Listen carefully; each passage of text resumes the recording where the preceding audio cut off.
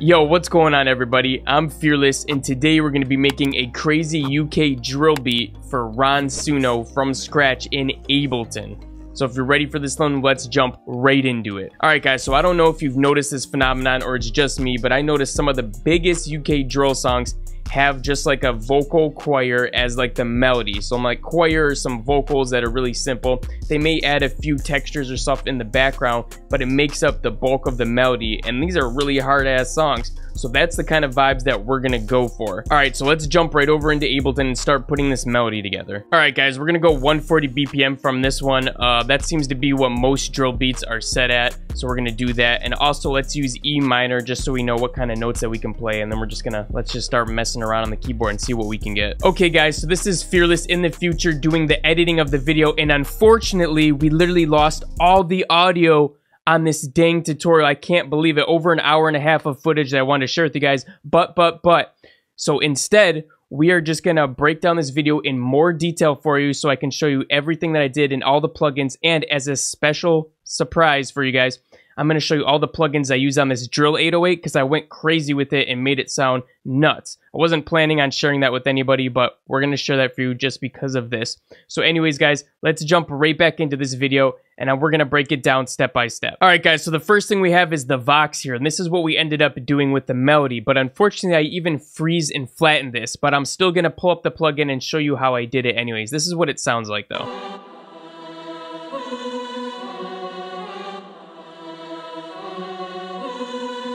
Alright, so let's pull up that plugin. I'm going to show you guys what I did to it. Alright guys, so here's the actual notes I played. Okay, so I ended up playing that on the keyboard. Now let's go ahead and grab this and I'll show you what I did to finish it off. Okay, so we had these notes and we could have just go ahead and duplicate it and it would have been good to go from there. But what we did is we switched up some of these notes right here, these two to be particular, and it made it sound a little bit different. So let's do that right now.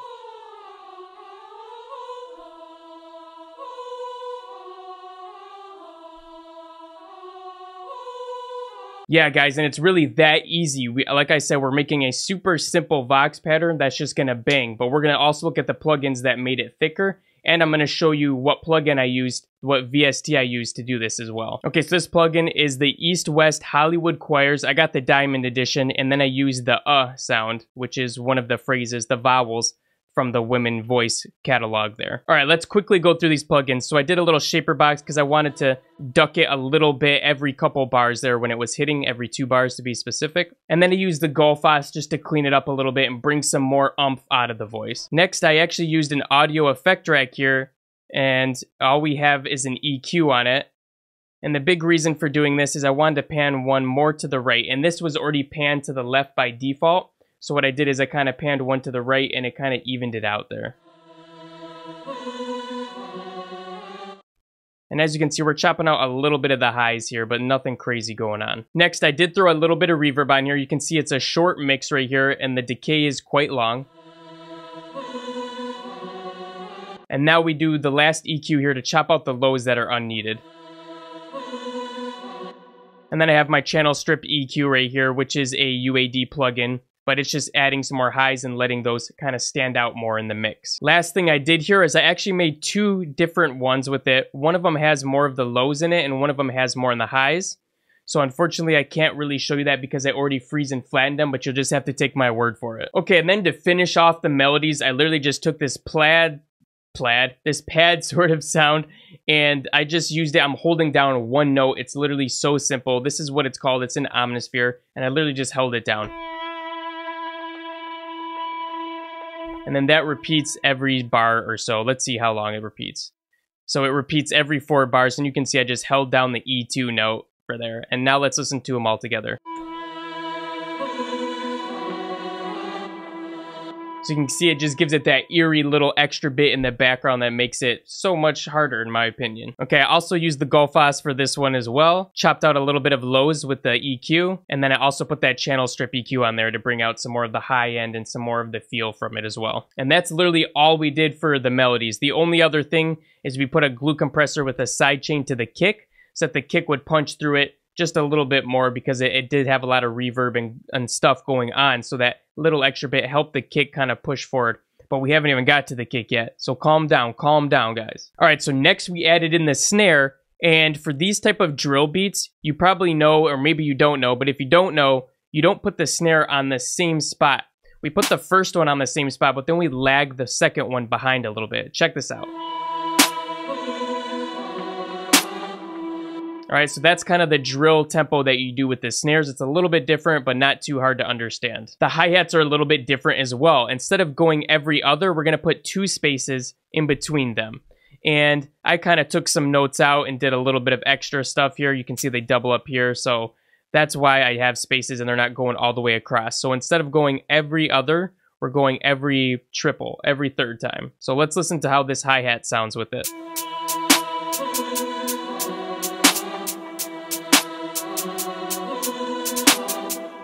So super simple pattern, but that's all we were looking for this beat. Now I had to throw in some of the drill FX sounds that you hear all the time that just make it sound super cool. So here's the first one that I added. And I added in one more FX as well, and you'll see that comes in a little bit later, but let's take a listen.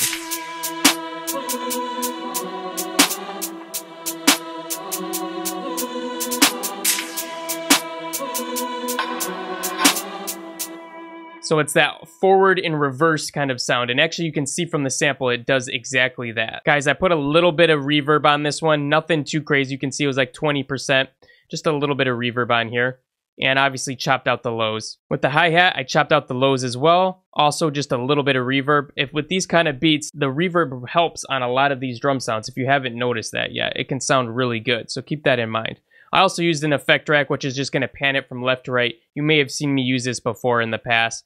And it does a little micro shift, what makes it sound just a tiny bit wider. And on that snare, we're pretty much just chopping out the lows, boosting that part where the snare really crunches. Oh, what's crazy is I use this transient master, which I've never used it before, but I decided to try it out. So we're just boosting the attack on the transient here, 44%. And once again, we're using a little bit of reverb, baby. Let's go. Okay, so the last drum that's not the kicker, the 808, is this snare, the second snare that I put in here. And this has actually like an interesting sound, to be honest. So it has that more high sound, but you hear this a lot in these kind of beats. So let's take a look at the pattern. It's pretty simple. You can see it comes in a couple times. Let's just listen to it.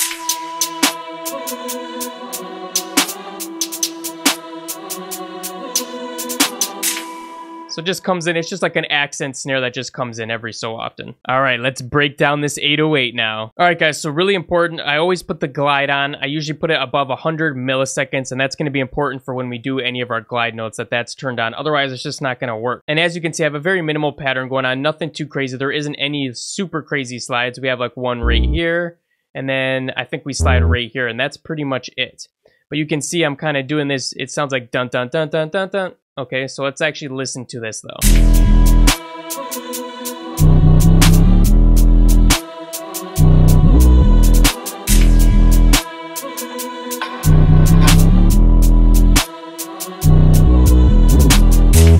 So nothing crazy at all. It's pretty much just an 808 pattern with 1 or 2 glides in. So yeah, it's really that cool. Okay, and actually this happened by accident, but I put in a second 808, the drill type of 808 sound, and I was playing around with it on the keyboard, and I accidentally come up with this, but it sounded so darn cool that I kept it. And I'm literally just playing it in this one spot. That's it. So take a listen to this.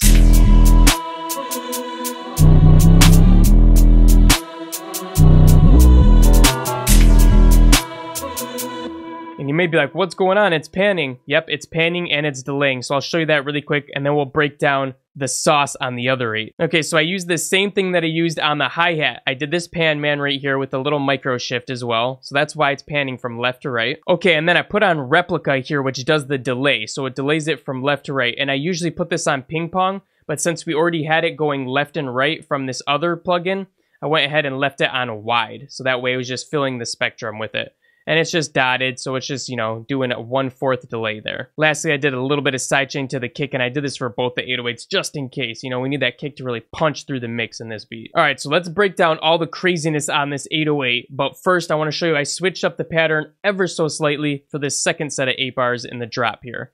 So as you can see, the difference here right away is that we're doing a glide right off the top. So all I did was put this up an octave to E4, and then we're going right down to E.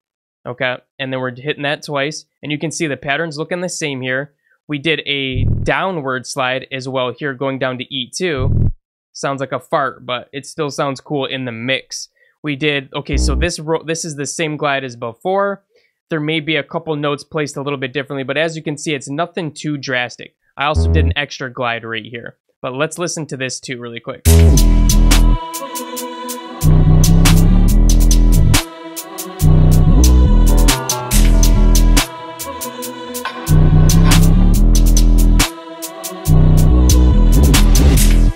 So absolutely just pretty much the same pattern, but just a little bit different, and that literally makes all the difference, guys. So don't be lazy. Make sure your second 808 is just a little bit different, especially with these kind of beats where there's glides and crazy stuff going on. You don't want them to get bored of the sound and just like get used to it. Now for the sauce on the 808, and just promise between me and you, don't be telling our competitors about this, all right? Let's keep this in the community, because this shit goes crazy, fam. So I have a whole audio effect track, which I'm actually going to save and use later, because this ended up coming really, really cool. So if you guys have seen any of my mixing tutorials on 808s, you may know that I like to use a glue compressor or a compressor on my 808. For some reason, there we go. So I use this one, which is a UAD plugin, but feel free to use like Ableton's glue compressor. They have some really good presets as well, too, that are good for bass, so I would recommend starting with one of those. So that's what we started off with. Then we did a little bit of R bass, and you may have seen me use this on synth basses before, but I just targeted more of a higher end on this 808 right here. And yeah, I just boosted it up a couple decibels, and it sounded really good. So actually, let's hear the progression of this, too, as we're going. Okay, so this is without any plugins. Okay, and then this is where we turned on the glue compressor. So if you felt that, you may have felt the bass kind of stood out a little bit more, and that's exactly what we were going for. Okay, next is that R bass, which we were just talking about. So let's listen to that. So you can hear it pretty much change the sound of it. It almost gave it more of a higher lean, if that makes any sense. I don't know, I just came up with that, but I think it sounded cool, so whatever. Yeah, so we did that with the R bass to add a little more body to it in the high end, the mid-high, I'd say. It's definitely not high. And this is kind of like a little secret right here, is I use this chorus plugin. Now you can use, I think Ableton has a chorus. I'm not sure exactly what it's called, but you can definitely use the Ableton one. But this chorus, I found a cool plugin preset right here. I found this cool preset called String Machine, but it adds just a little bit extra that makes it sound way different. So here's without it, and here's with it. So you can tell it just like changed where it was like located. It made it feel a lot different. And this right here is that little extra sauce a little bit that I wanted to share with you guys. I wasn't gonna, but you know, since shit happened, it's, you know, it's whatever. Okay, and then lastly, when we put on that chorus, you may have known it felt like it took away some of the highs. Let's listen to it again so you can see without it and with it. To me, it felt like it was taking away some of those highs that we wanted. So I put the decapitator on here, which is just a distortion plugin. We got some of those highs back. And honestly, we boosted it even more. This is without it and with it. Made it sound stupid, man. Almost like a little rattly sound. So that right there is the sauce. And then, yeah, we did the little sidechain thing right here with the kick. Nothing too crazy going on. So that's the sauce for the 808, the drill 808. Don't share it. I'm going to hold you accountable. If you share it, I'm going to come find you, fam. I'm literally going to come find you. And it's not going to be good. That's all I can say. Last but not least, we have the crazy kick that just punches through the mix like Godzilla himself. And we're pretty much following the 808, except some of them are off a little bit. You'll see like this second kick, for instance, it's off a little bit, but it gives it kind of a cool feel.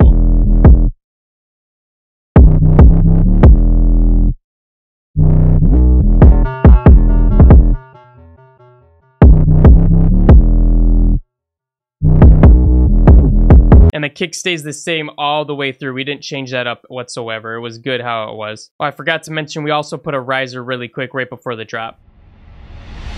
All right, so we broke this thing down like no other before. Let's take a look at the arrangement real quick. Let's just play it and we'll talk about it as we're going. So starting off like we usually do with the melody, we're gonna bring the pad in here halfway. And then we're just gonna start with the 808 here and then the hi-hat as well. And then we're gonna go into the drop.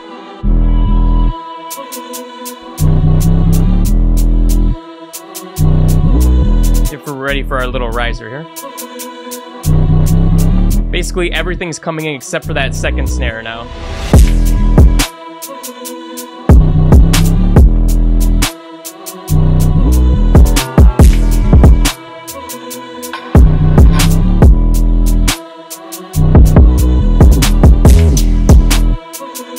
the different 808 and the different snare.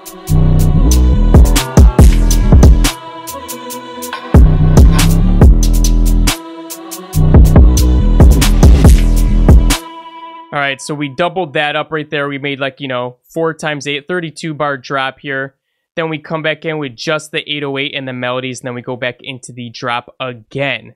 So yeah, guys, I hope you enjoyed that one. We broke down way more than I thought we were gonna, just because we lost all that data, but I think you guys are gonna get a ton out of this. So I'm glad that you watched this one, and shout out to you if you're still watching. But there's one more thing. If you haven't seen the last video, which I'm gonna put right here, you're gonna wanna check that out. We did a virtual beat, and I broke this one down in super detail as well. But we also use some different methods that we haven't done yet. It's something new that we're doing for 2022 to upgrade our sound like never before. So definitely check that one out, and I'll be catching you guys again in the next one. Peace out, gang.